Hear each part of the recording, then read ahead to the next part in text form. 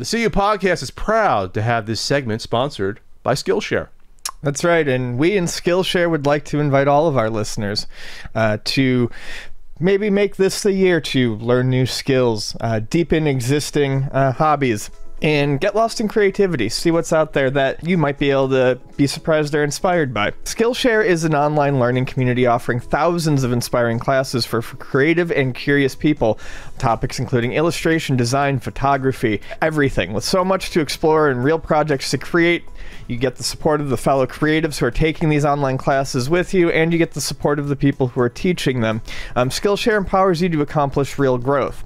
They offer classes designed for real life, and basically what that means is that all of the courses are broken down into easily digestible chunks, so that if you need to, you can sit down, take it at your own pace, learn a lot in one day, take a few breaks if you need to, and then get back to whatever it is you're doing. I cannot stress enough how many different types of topics there are.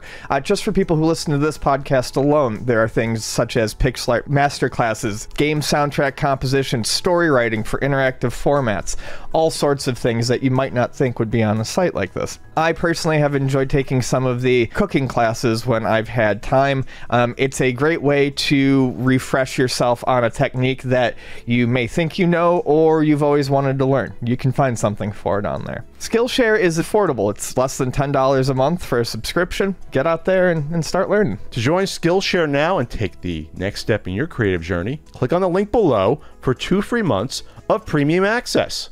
Limited run over the weekend. A couple of companies did game stuff this weekend. Limited Run had their showcase, and Devolver Digital did a showcase. They did their wacky one, Devolver as Digital? well. The Devolver showcase I didn't see all of, but there are definitely games coming out that I'm interested in from the Devolver showcase, and I need to play. Did you see what Devolver did? They put out a free-to-play game. It's a full game, first person, where you actually go through like the remnants of an expo hall, and there's like oh, brilliant. There's setups for like the games that they're talking about. So stuff, like and you can watch. Yeah, so okay, it's like look at that. it's like it's a game, but it's also like a fake expo. And then Limited Run announced a bunch of things that they are putting out this year physically. Quickly, I think some of the things that got people pretty excited were like the Castlevania collection, Which came out originally last year, right? which came out last year, is getting a Anniversary collection. a physical run. But the thing that I think I am most interested in, and honestly I'm surprised, this is another game that definitely is in my that was a fun topic last week when we did the games that deserve another chance. It was an oddly like nice commentary pool as well, because people are like, oh, they're not shitting on games, they're talking about games that we should give another chance. I would like to give Shantae another chance. Oh, okay. Is where I'm I going. know you're going with that. Yeah, I'm going somewhere. So, yeah, Shantae is the original game for the Game Boy Color, I believe was released in, I think it's 2002, and even that sounds late. I'll look it up late right to now. me, but yeah, please look. I think it really was about that late. Because I know a lot about Game Boy Color here games. it is. Yeah, the producers of Physical Media talk about re-releasing 2002's Shantae. So Shantae was originally on the Game Boy Color. It was a very, very, very late release for the system. It was well reviewed. It immediately became a very expensive game. Just a loose cartridge of Shantae alone right now, I would say, is... I've always... the price in my head has always been 300 because that's what it was forever, but I think it's actually closer to 400 or 500 now. I'll just for a loose cartridge. There's lots of repros on. Yes, there. tons of repros. We've had precisely one actual one come through the store in my time being. Oh, really? There. Yeah, One?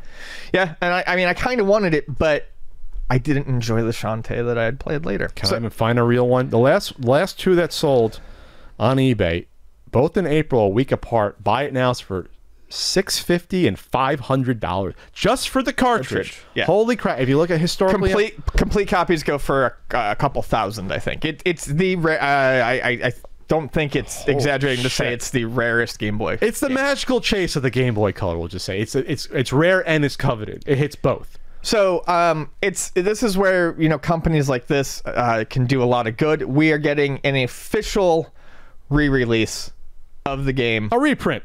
On cartridge, a reprint. So now everyone who wants it will be able to get it. Not a bootleg. They'll get a Not a nice bootleg. version. It'll be an official, nicely done, not a crappy copy. AliExpress version. That said, it's also going to be ported to the Switch. And from what I hear, the bonus material, the bonus stuff that you would get in the original Game Boy Color game by playing it on a Game Boy Advance is going to be in the Switch version as well. Oh, okay. All right. So that's going to be cool. And what makes that neat is once they do that, they are also porting Risky's Revenge to the Switch. So by the end of the year, you'll be able to play the entire Shantae series on the Switch from beginning to end. That's pretty cool.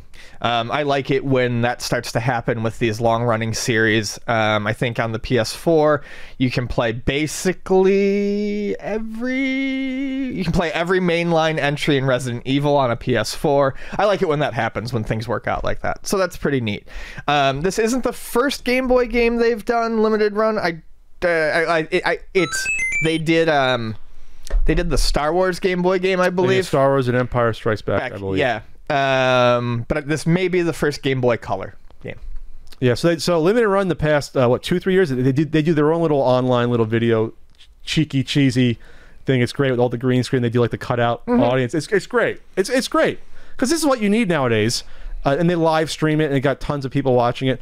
You don't need to go to E3 to show off your games like this. You just do you put a little production. Have fun. Do it your way. Yeah. Get your message across. I mean, companies like Limited Run and, the aforementioned Devolver Digital always seem to have a very good time doing this stuff. So yeah. And it resonates with the people who are watching it. They don't feel like they're watching a bunch of, stuffy bullshit that they don't need to watch. You get people up there like the bad actors on stage to play the game, and they're reading. You can tell they're getting fed. Keanu Reeves lines. is a good actor, but yes. No, I'm talking about when they get like the models on stage to play the game. They don't do that as much, but even like 3, 4, 5 years ago, they get people, wow, this is fun. It's like, come on, man. Come on. You hire them off the street. These models here. Okay, so do we have a price on the Shantae re-release yet? Not that I saw on here. This is what the interview with the funny from this article what was said. I just had it. What happened to the article? I just had it. Oh, here it is. I totally lost the interview. Here it is. Okay. When Josh Fairhurst from Limited Run Games said, our pal Josh, I'm excited to reveal that you'll no longer have to pay $400 for an official Shantae cartridge on the Game Boy Color. He was actually understating the price. At the time of this writing, the original card can sell for over $500. Oh, okay. Yep. With box copies selling in the thousands. This re-release will allow so many fans of the series to legally play the game in this beloved series. And I think we sometimes understate what that means to people. It's like people say, oh, why just buy the cheap repro? Some people feel weird about that. You probably know some people. It's like, yeah, I feel weird. When we get an official, they're gonna put probably cool little extras in it, little feelies. You're gonna have the little manual they're gonna do. It's just different to have it on there. Right. If you really love the series, you're a fan of the series. You don't want to get some knockoff game that might short circuit in a week. You know what I mean? There's crappy colors, what have you. Right. So, there you go. All right, is this something, do you like the game enough that you would look into getting this limited run? That's what I was saying at the beginning. This is actually a series that I feel like I need to go back and try. I think the only one I've ever played was Risky's Revenge, and I did not like it. I did not think it... I loved the art, and I loved the music. I did not feel like the level design was very good at all, which was kind of a problem I had with Way Forward games at the time. You're trying to come around and Way Forward in the past years. I have. You've done a 360 or 180. Yeah, in the past couple of years, a lot of the stuff they've put out, I've really enjoyed. But yes, I would. The Shantae series is something that I should enjoy. It's bubbly, it's cute, it's colorful, it's 2D, it's platforming, it's a Metroidvania. There's no reason I shouldn't like it. So I should probably try it again. Purple hair girl showing her midriff. It's got it all. She's a real cutie. So, not going to say how much this is going to cost, but it looks like the Star Wars Game Boy went for $40. That was on the blister. They did the blister packs. Yeah, I can see this maybe being in that area of cost, $40 to $50 for a Game Boy game. They usually try to keep their releases really fairly reasonable. I don't think I've seen a standard release they've done be more than $50. They're for the people, right? Now, here's the question. And those are usually ones with lots of DLC included. The $20,000 question, which is what the Contra cost, which shouldn't cost that much sealed. Will this affect the old game's value after it comes out? Ding. I don't think it's necessarily going to change its value. I think it's going to change the amount of. I don't think it's going to change the amount of. I do think it will change the amount of people looking to buy it, if that makes sense. Because a lot of people are going to go, oh, okay, this is good enough. I have it physically. Well, that affects the value, though. Right. What I'm saying is I feel like people who really give a shit, people who really care about rarity, yes, I still feel like something that rare, like that original copy of Shantae, is probably still going to go for. It's probably still going to trade There's hands. Enough collectors that will still want it'll trade hands for $300 to $400 still at the end of the day, but the market that gives a shit about it is going to be significantly less because there's a cheaper other option that other people are going to see as just as authentic. Well, I'm not saying that it caused it directly, but when the NES Classic and SNES Classic came out, that was during the time of the prices going down in all those games. It didn't help. Those games did not go up at all for certain. They went down, and obviously prices trickled up the past 4 months because we're in 2020 is like the fucking Twilight Zone year where nothing matters anymore and rules don't apply. Yeah, I don't know. I don't know how many people want to spend $400 to play this legally anyway in the first place.